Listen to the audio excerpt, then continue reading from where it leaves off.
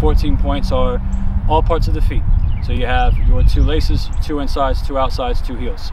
After that, you would have the 2 thighs, 2 shoulders, head, and chest. All that encompasses 14 points. You don't have to do them in a specific order. Keep the ball up if you haven't been able to get it to that point that you're trying to get to next. The whole goal is to keep juggling, but you only count the points. So if I'm juggling with my laces, 1, 2, 3, 4, that's still only 2 because I've only used my laces. Once I get my inside or my inside in there, then I start to add 3 and 4. The biggest point of this is using multiple parts of the body, obviously apart from the hands.